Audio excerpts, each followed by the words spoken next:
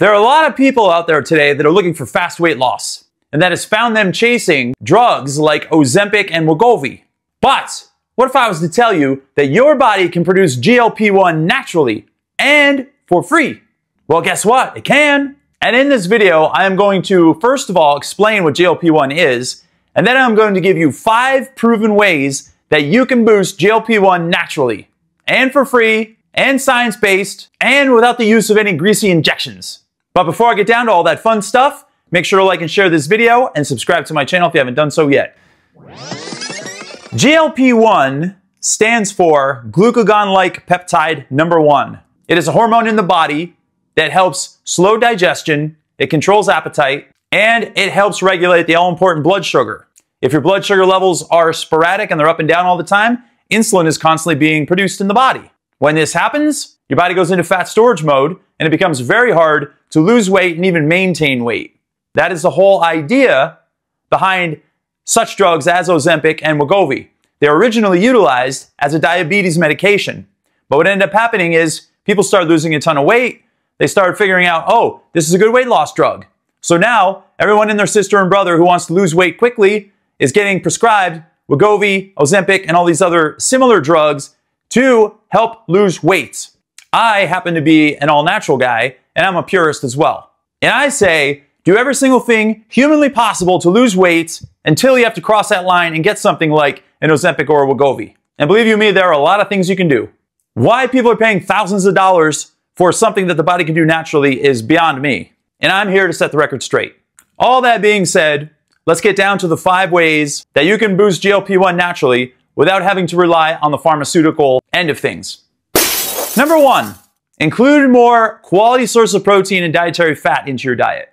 This combination helps naturally raise GLP-1, and it is very satiating too, which means it helps fill you up. If you were to compare this to a carb-heavy meal, especially with simple carbs, you're going to notice a drastic difference in GLP-1 levels. For example, if you had a salmon steak with some avocado and a salad and some Brussels sprouts or broccoli or something like that, you would have a fantastic meal right there that would help with GLP-1. If you had a meal containing mashed potatoes and pasta and bread and all these simple carbs, then you wouldn't get much help when it comes to GLP-1. So you want to avoid those really carb-heavy meals, especially when they have saturated fat and simple carbs combined together. In fact, simple carbs and saturated fat is the real devil out there, but I'm not going to go into that in this video. A few good sources of protein would be eggs, salmon like I mentioned, chicken breast, lean beef, bison, all forms of fish, all forms of shellfish, and even tofu if you happen to be vegan. And here's a little mini tip for you. When you're eating a meal that has protein, carbohydrates, and fat in it, eat your protein and fats first and your carbs last. Not only does that help with the glycogen spike that you get from a meal, but it also helps with your GLP-1 levels. And if you want to go one step farther, prepare your carbs today, put them in the fridge, and then eat them cold the next day or reheat them. When you do that, the resistant starch rises, causing less of an effect on blood sugar and a better effect on GLP-1. Such things as potatoes, grains, pasta, that sort of thing is what you want to think about when it comes to the cooling effect of carbohydrates. And I have a video on that specifically. And I also have a video on fiber maxing, and you should check out both of them because they all kind of relate to GLP-1. I just don't mention them in there. The second proven way to boost GLP-1 is through intermittent fasting. And as you know, my channel is called Fasting for Fitness. So I'm all about fasting. In fact, I was featured in the documentary Film Fasting, and I highly suggest you watch it if you haven't done so yet. Something as simple as following a 16-8 protocol where you fast for 16 hours a day, eat in an 8-hour window, and have 2 meals, not eat throughout the whole 8-hour window, can help boost your GLP-1 levels. Your body becomes more insulin sensitive, you promote more weight loss, your blood sugar stays more optimized, GLP-1 rises, your brain function goes through the roof. The list goes on when it comes to the benefits of fasting. But for the sake of GLP-1, what I would suggest you do is fast for 16 to 18 hours a day, 2 meals, no snacks, no sugary beverages, mainly drink water, tea, and black coffee in between your meals. Sparkling water is fine as well. And then once a month, do a longer extended fast. That's called a periodic fast. I would suggest 48 hours, but if you want to stretch it to 3 days or 4 days or 5 days, be my guest and do that as well. That's going to get you really deep into autophagy where your body starts breaking down bad cells. It's really going to help boost GLP-1. It's going to help with brain-derived neurotrophic factor, which helps boost your mood. And if you have a lot of excess weight to lose, you're going to lose a ton of weight in that time frame. Just know that fasting, all forms of it, to me, is a natural miracle drug. And maybe I'm not allowed to say that, but I'm saying it anyway. The third way to improve GLP-1 is through the medium of exercise, but not just any exercise. I would say do strength training for sure and high intensity interval training in the form of cardio. You want to get your heart rate up. You want to be huffing and puffing. And one of the best ways to do that is through intense training. When you're doing strength training, lift as heavy as you can, take short rest breaks, and try to target all of your major muscles. I would actually suggest doing compound exercises where you're targeting multiple muscle groups at the same time and multiple joints are being activated. A good example of this would be a barbell clean and press, shoulder presses, back rows, squats, lunges, those type of exercises, deadlifts, anything that incorporates more than one joint and more than one muscle group. They give you a better bang for your buck. And as far as HIIT goes, cardio, choose any form of cardio you like. Start with a 5 to 10 minute warm up. Hit it as hard as you can for 30 seconds. Come down to a lower pace for 1 minute and then alternate back and forth for 10 to 12 times. Finish with about a 10-minute cool down and then your workout's done. And to supercharge the GLP-1 effect, do all your workouts in a fasted state. Ideally, you finish eating early in the afternoon, like 4 or 5 p.m. You sleep through the night, you go to the gym first thing in the morning, and you work out at like 5 or 6 a.m. in the morning after 12 to 14 hours of fasting. Because if you go into a workout in a fasted state, the GLP-1 effect will be higher. You're going to become fat adapted eventually, so your body's going to rely on fat for energy throughout the day. And you're going to be able to effortlessly work out without the feeling of an elephant standing on your chest or getting kicked in the stomach. Ideally, I would say work out every day of the week, but if you can't, try to aim for at least 5 days. The fourth way you can improve GLP-1 is through the medium of high fiber foods.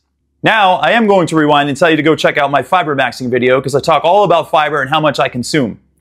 In the grand scheme of things, we as a nation do not get enough fiber in our diets. That's one of the biggest things and the biggest holes that I see that is not talked about often enough. And a lot of people say, prioritize protein, prioritize protein. I say moderate protein is fine, and what you should prioritize is fiber. Ideally, aim for 55 to 65 grams a day and try to get it from diversified sources. Whole grains, beans, whole grain products, fruits, vegetables, seeds, nuts. All these things are good sources of fiber. You increase your fiber intake, it's going to slow down your blood sugar spikes, and it's going to ramp up GLP-1. The best thing to do is start out gradually if you don't follow a high fiber diet right now, and then slowly increase it over time. If you go from like 10 grams of fiber a day to 60 grams a day, you're going to have some problems. You'll have belly aches, you're going to have bathroom trips, you're going to probably have bloating and gas and a lot of things you don't want. So wean your way into the fiber, but definitely start taking it. You can also supplement as well. Acacia fiber is really good. Psyllium husk is really good. Ground up flax and chia and hemp are all really good sources. Include those in your meals and then fatten up the meals with fiber as well. Not to mention, when you increase your fiber intake and start getting up into the 50+ range, it populates the good bacteria in your small intestine, thus improving gut health. So it's a win-win situation all around. And you've probably already heard at this point in your life that a higher fiber diet is preventative when it comes to cancer too.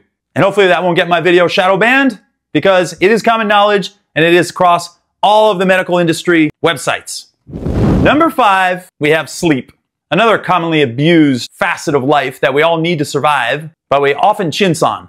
Before I get to the nuts and bolts of sleep, I will tell you this much. I hear all this hype about don't look at your screen at night, don't watch TV, don't look at your phone and all these other things because it'll prevent you from falling asleep and it won't allow you to get good sleep. Well, guess what? It helps me sleep. If I'm on my phone editing videos or doing anything industrious, I start getting drowsy, I start getting tired. I put my phone down, I turn off the light, and I'm out like a light bulb. When I'm watching TV, sometimes I go to bed wide awake, and within 5 minutes, out like a light. So when I tell people don't always believe the hype and always play the tape to the end, I'm telling you the truth on that one. I don't think all this fear-mongering about screens is that big of a deal. But hey, that's just me. I don't know how it works for you. Just know this. If you get quality sleep, it helps GLP-1. When you don't get quality sleep, and you sleep sporadically, and you go to bed at different hours and different times, the next day it has a negative effect on ghrelin, which is your hunger-stimulating hormone. It causes it to go through the roof. You then end up eating more than you normally do or want to, and you gain weight, and it jacks up GLP-1. Don't let that happen. Actually, I got a better idea. Get closer to the screen. Stop it! Okay, now I got that out of the way. Make sure to get 7 to 8 hours of sleep every night, or at least strive to get that much, and try to get to bed at the same time every night and get up at the same time every day. That way your body can get into a rhythm and it won't be all jacked up. And you're gonna be able to regulate GLP-1 levels. And one little bonus tip I'd like to throw out there for you is start doing hot yoga. I absolutely love hot yoga. I go with my significant other 1 to 3 times per week. Sometimes we do 2 hot yoga classes in the same morning. And to me, that is an absolute panacea. So many wonderful things happen after hot yoga, it's not even funny. When you expose your body to extreme heat for one thing, it's very beneficial. When you expose your body to extreme heat and you're exercising in that extreme heat, it more than triples the effect. I have it on good authority to believe this helps balance your hormones and helps with GLP-1. Cold exposure is another thing you might want to experiment with. My skin is pretty sensitive and I'm not big into the cold therapy thing. I make up for it with the heat therapy in hot yoga. But these 2 forms of hormesis can have a major impact on the body and balancing all the hormones and all the systems in the body. Thus, it can have an ancillary effect to GLP-1.